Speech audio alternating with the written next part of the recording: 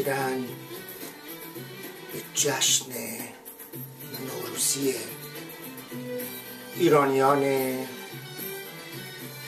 مقیم آمریکا در تگزاس رفتم.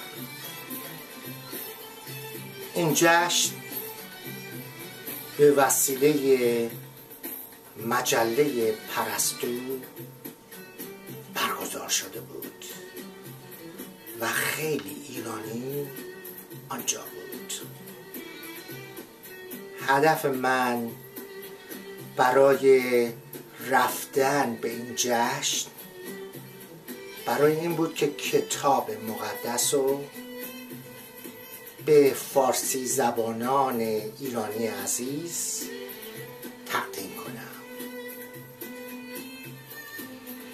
بنده حقیر نه به جشن نوروز میبالم و نه به دعای کمیل. نماز من عیساست، سرود من عیساست، عید من عیساست.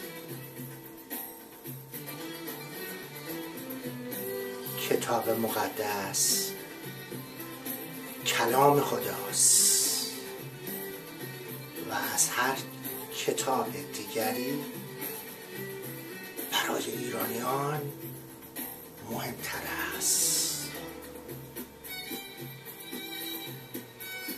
ایرانیان عزیز کتاب مقدس رو احتیاج دارند.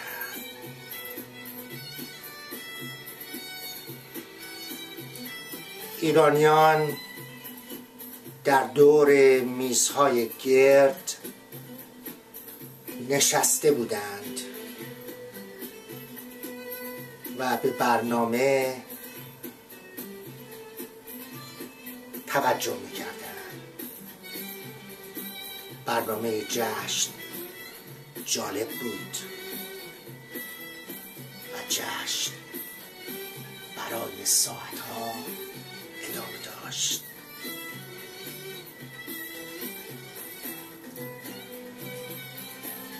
به طرف میز گردی که گروهی از خواهران ایرانی که از شهر هیوستون تگزاس آمده بودند رفتم.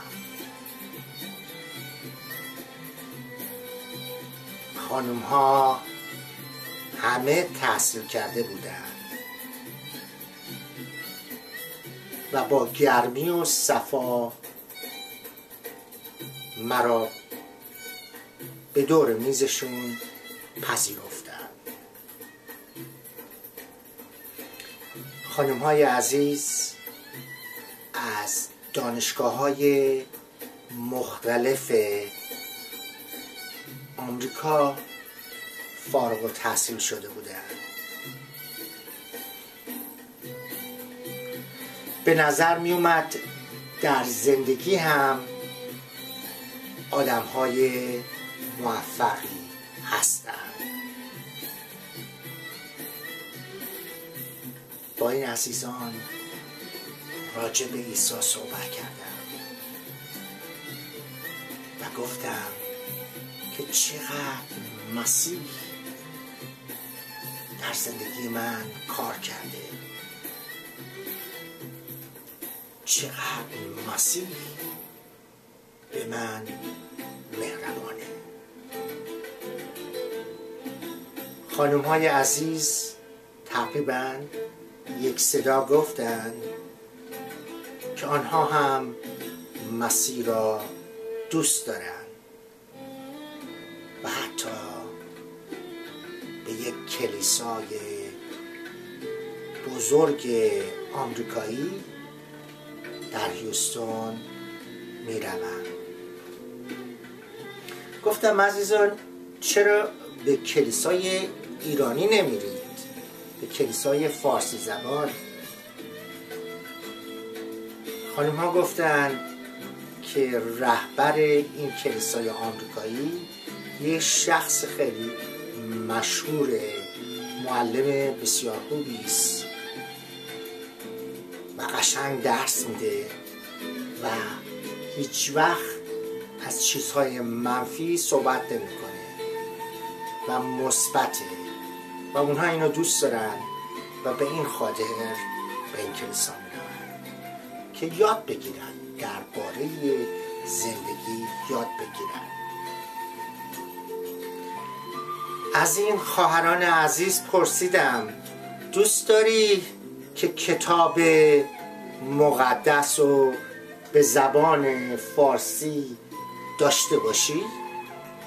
و فوراً از درون خورجین پشتی خود چند کتاب مقدس به فارسی رو بیرون آوردم و به آنها دادم.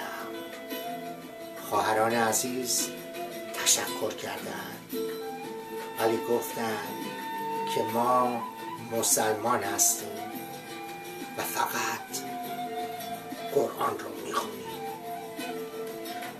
به علاوه یه چیز دیگه این خواهران عزیز به من گوشزد کردن، آن این بود که کتاب مقدس ترجمه های مختلف داره و معلوم نیست کدام ترجمه درست باشه یا ترجمه اصلی باشه.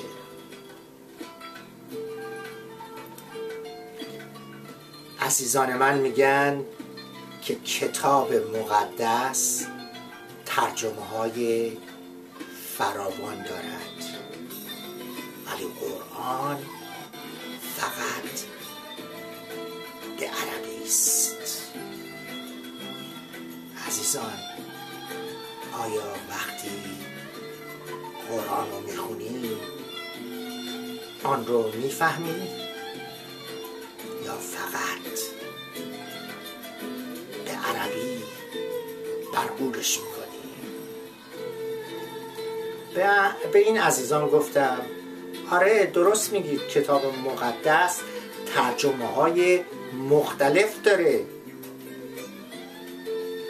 تا هر انسان بتونه آن رو به زبان مادری خودش بخونه تا بفهمه. این کلام خداست و بزرگترین کتاب برای زندگی هر انسان است. خواهران ایرانی،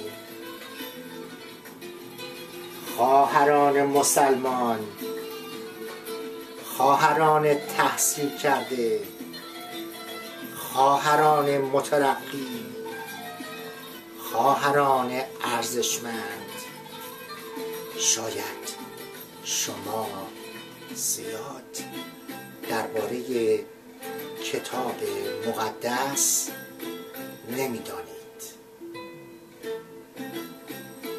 کتاب مقدس کلام خداست و خیلی زندگی ها رو عوض کرده. خواهرم، عزیز دلم، باید بدونی که گناهکاری. گناهو ببین، به دقت نگاه کن به اون چشمی که خداوند گناهو میبینه. هرگز نگو عزیزم که حق طبیعی منه که آزاد زندگی کنم.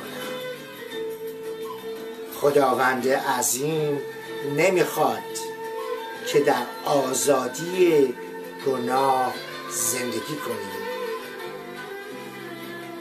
آزادی در گناه آزادی در حیات نیست.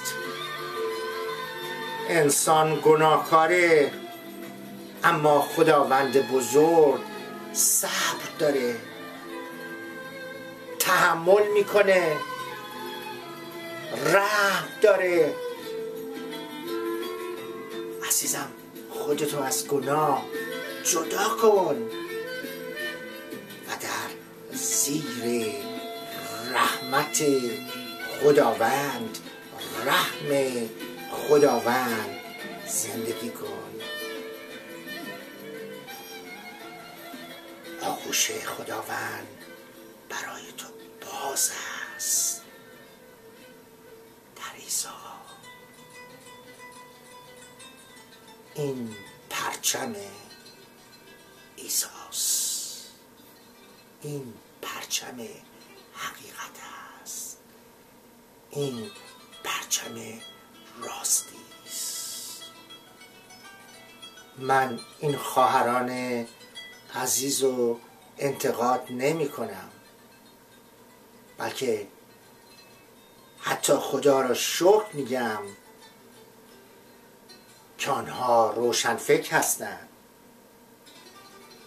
تعصب ندارن، به کلیسا میرن و مایل هستن که یاد بگیرن و در زندگی پیشرفت کنن. اگه هم انتقادی بکنم، اون هم نمیدونم، ممکنه این انتقاد مربوط به شبان کلیساست. اگر شبان کلیسا درس ظاهری، مصنوعی، بدلی درسی بده که بر مبنای کتاب مقدس نباشه، درباره مسائل روانشناسی،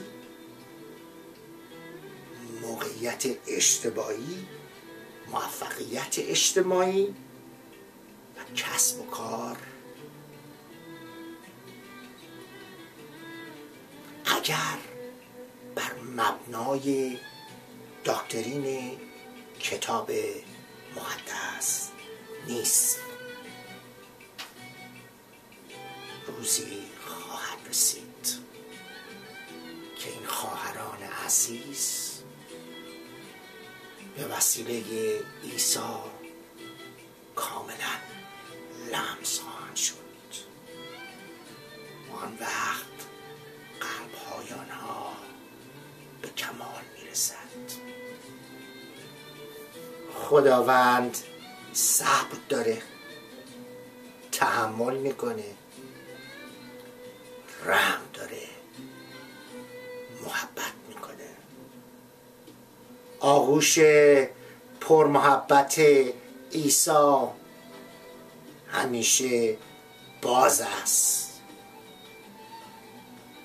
و هنوز در انتظار تو به در نگاه میکنه.